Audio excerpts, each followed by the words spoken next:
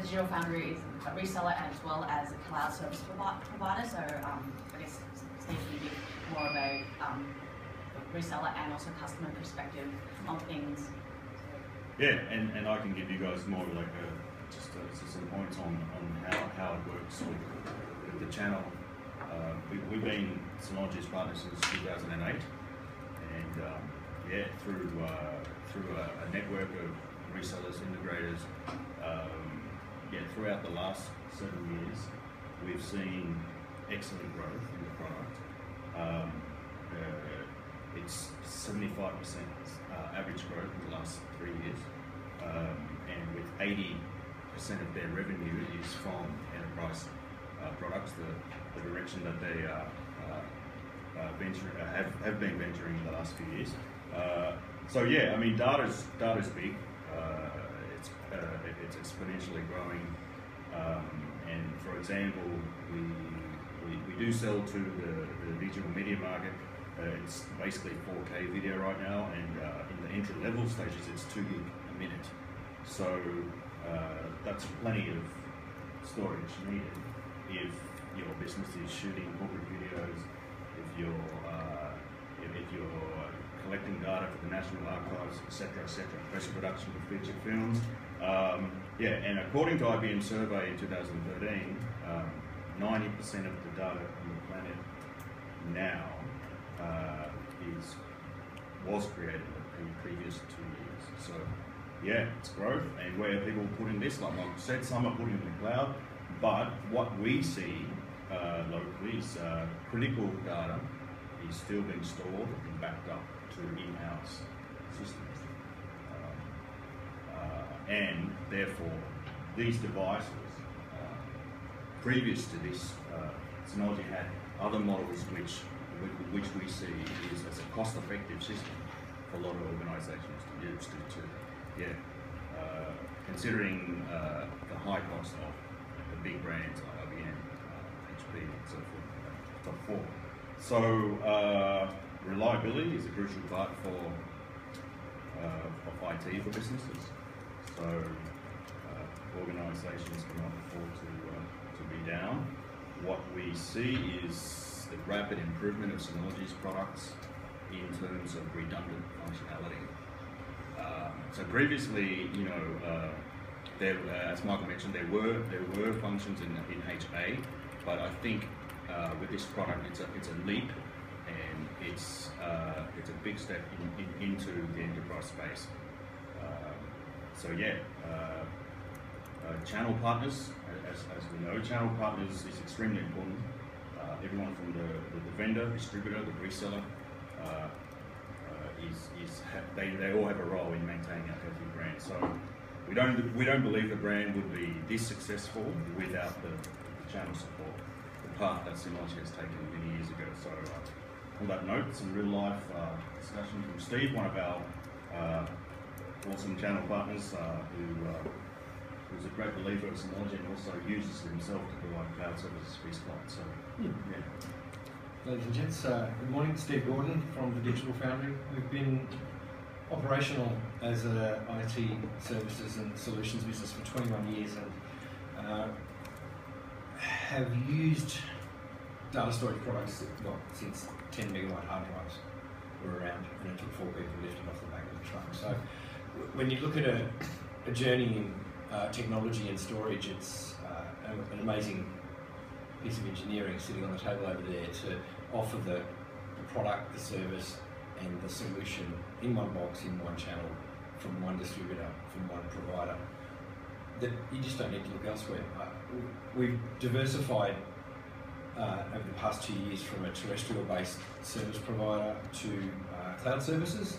As a result, TDF Cloud Services hosts customers from China, most of Asia and Australia and the US out of our Sydney data centre and out of Singapore.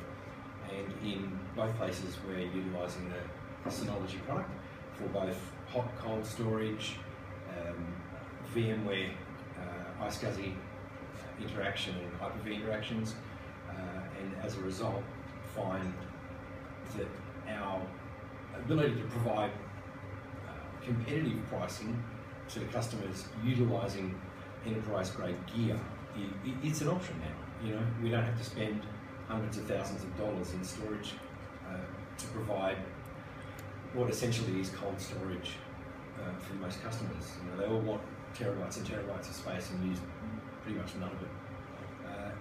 So we're able to do that now effectively, cost effectively, and be able to sleep at night knowing that nothing's going to go wrong. In the event something does go wrong, then we rely on that channel through our through silicon to Synology to be able to, to have a resolution.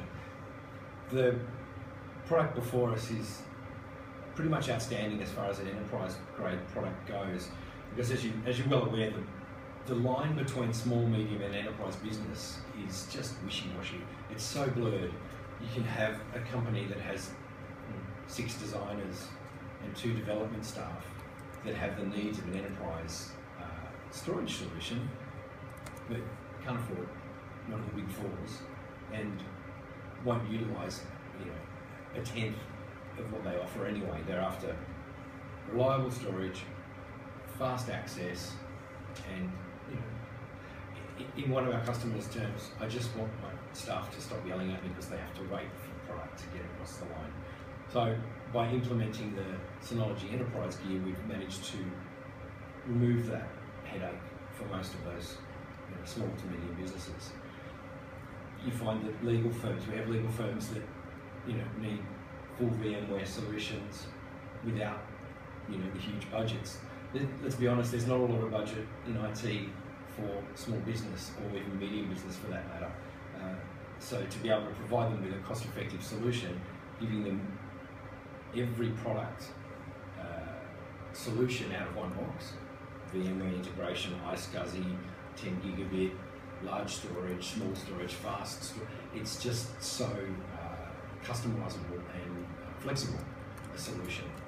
So our cloud services, as I mentioned, run the Synology storage, utilising SaaS nearline product for cold storage and enterprise SaaS for on-demand, high availability storage.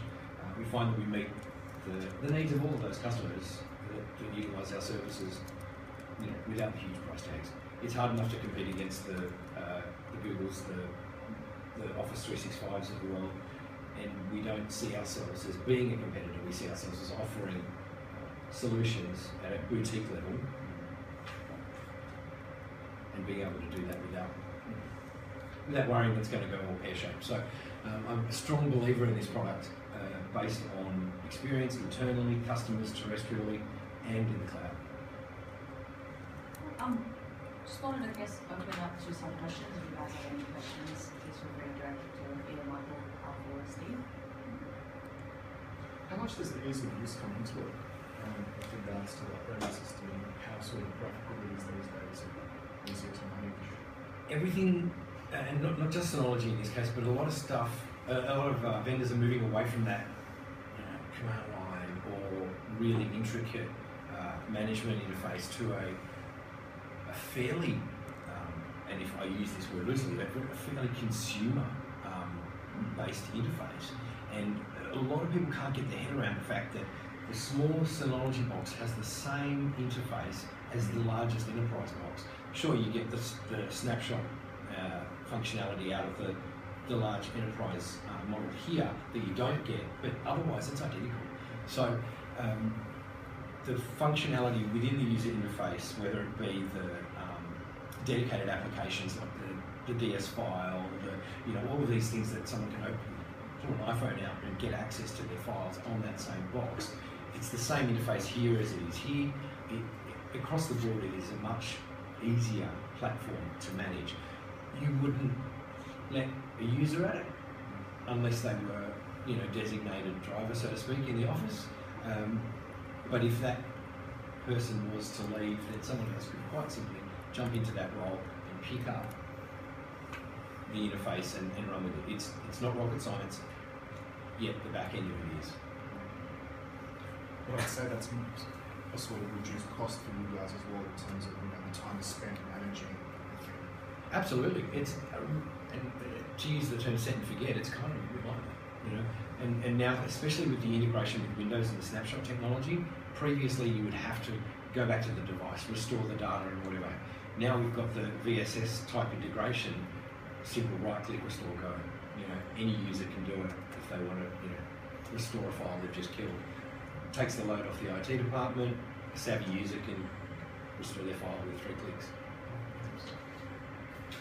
So one of the general impacts we've seen with cloud is that it shifted people away from the thought of buying hardware necessarily and saying, hey, we want to pay for services. Do you see that actually happening? People still wanting, you know, is there an interest in buying something like this but saying, hey, we don't want to buy it outright, we'd actually rather get it in and how do you maintain it and do that as a fee for service thing? Does that come up yet?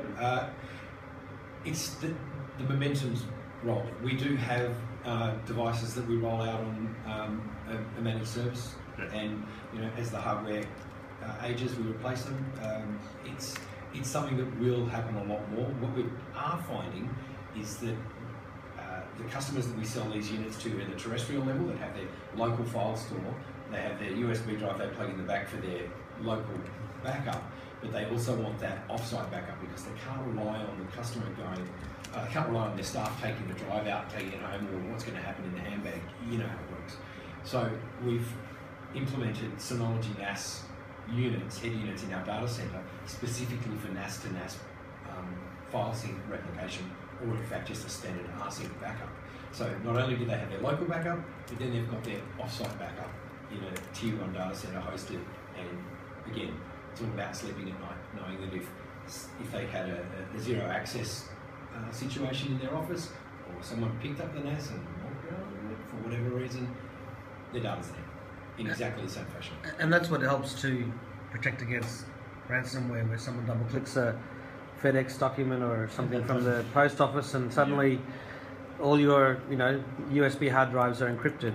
Presumably some of the files will be encrypted there too, but because it's snapshots, I mean, you just go to an earlier time and restore from there and off you go. And then you've got offline backups as well, which again, some of them might have encrypted files, but if you go back in time, then you can restore. Absolutely. Have you had customers who've been affected by ransomware, but they had this technology and they were saved? Once or twice a month, maybe sometimes once a week. Yeah, it's scary stuff. It is scary. Like we do our very best to, you know, put infrastructure in place to be able to stop that at the hardware level, UTMs and whatever else. But unfortunately, there's still businesses out there using DSL and they get slammed because it's all about the user clicking on that. Yeah, I mean, finally, after years and years, the viruses have really become destructive. They used to just not be that destructive, but now it's catastrophic if you're not protected.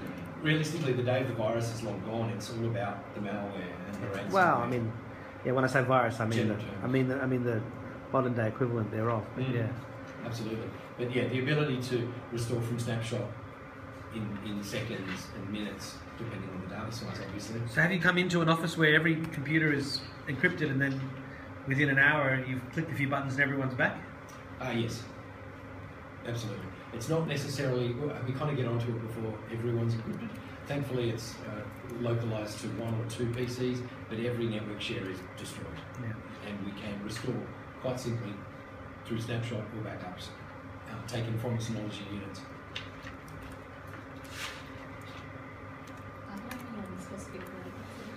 Yes, we do legal, financial, and construction, and hospitality, which kind of stands out from most.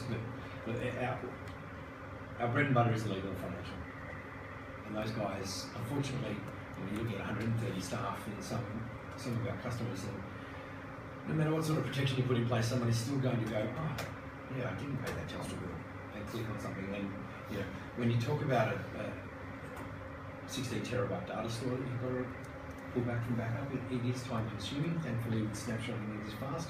With other technologies, we can punch straight into virtual and get them back online. But you know, it's a big job restoring files that are encrypted. This technology just makes it easier.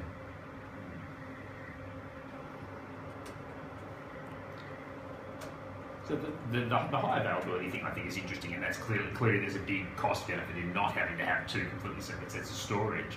But if I'm understanding it correctly, the trade-off is that you've got a single point of vulnerability there. If your power supply unit fails on that storage, then presumably you haven't got anything that either the controllers can draw on. What do you do to mitigate in those circumstances? We, as in TDF Cloud Services, have multiple drive storages. We use one for snapshotting, one for live data, one for hot, one for cold. It comes down to throwing more money at the solution. High availability is important, but in most cases that we've seen, the high availability that they want is from the controller, the applications, and the network, not necessarily the storage. If you've got good snapshots, good backups, and or separate ones, you know, the chances of both power supplies failing and or backplane failing are pretty rare. Having said that, it's going to happen. There's no two ways about it. But just it's what you've got in place to deal with that functionality. The problem, it's like virus protection. You can protect at the gateway, you can protect at the desktop, but something's going to get through the mail server. There's always multiple avenues of failure and restoration. Most of them involving humans, but yes. Absolutely, absolutely. Human error is 90% of those problems as far as blame is concerned. So look, in the past we've utilised as you saw in the previous slides, the old model of controller storage, HA, which does give you that storage HA as well as controller HA and network. But realistically, that's such a small percentage of what the HA market is, I believe, in that this solution basically brings that enterprise level gear down into the reach of small, medium business. You know, 6 staff to 150. It's really broad spectrum. So, you know, there's always going to be the enterprise guys that are going to take one look and go, it's not EMC, it's not Logic, that we're not doing it. Having said that, we have Synology units in customers like that. And let's give it a beat.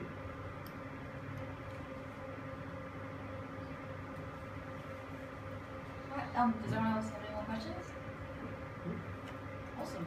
If not, we'll thank you very much, everyone, for speaking, and thank you for everyone for coming. And yeah, just wraps things up then.